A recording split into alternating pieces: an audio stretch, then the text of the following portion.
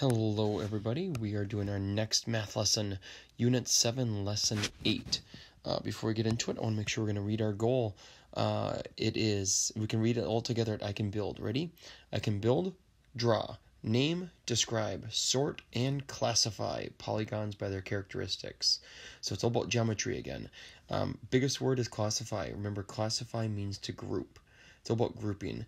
And we use those characteristics, so things like sides, vertices, angles, and lengths, to help us describe and put these different polygons, a many-sided shape, into those groups. So I know I keep doing this, but just to keep helping us, just to make sure we're growing with this, I'm going to do 1, 2, 3, 4, 5, 6. Okay, just going to make sure though. 1, 2, 3, 4, 5, 6. Yep. 6 sides.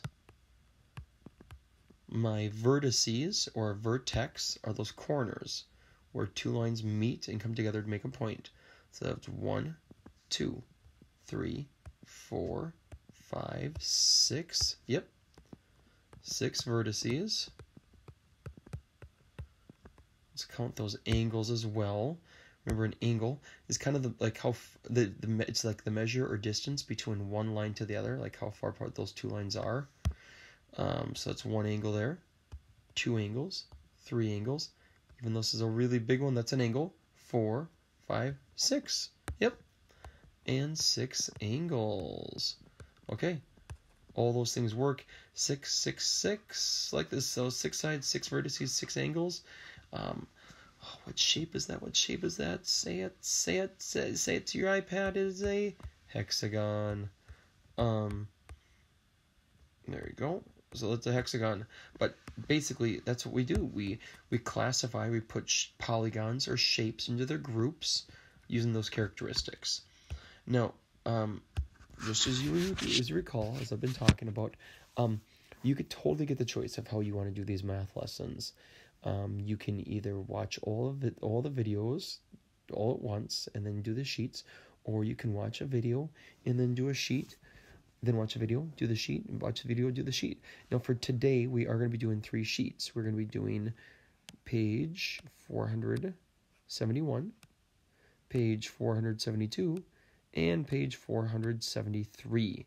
So totally your choice of what's going to make more sense to you. Now this lesson, though, is going to be a little bit different.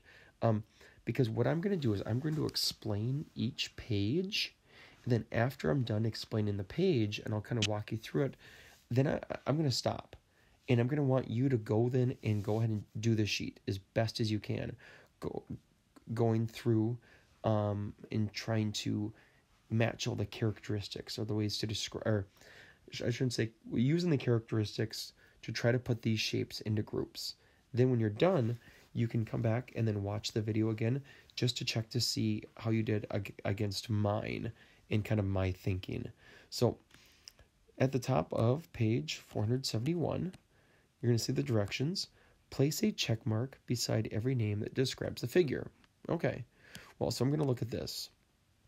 This is all about vocabulary. You're going to see every single shape on this page has the same 5 words: quadrilateral, parallelogram, rhombus, rectangle, square. I'm going to leave those 4 words there, and I'm just going to review what those mean. So quadrilateral means 4-sided shape. So that is a quadrilateral. A parallelogram, 2 pairs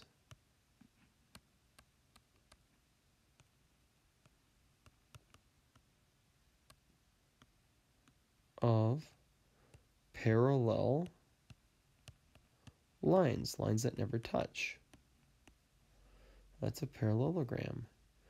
A rhombus has 4 equal sides and opposite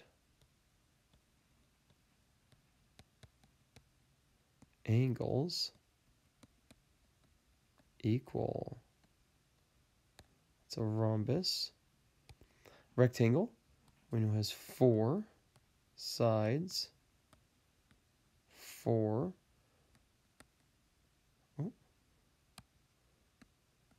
right angles, and a square, the last one, 4 equal sides and 4 right angles. Now, this video hopefully will be able to help you. If you ever need to come back and relook at any of these, please do.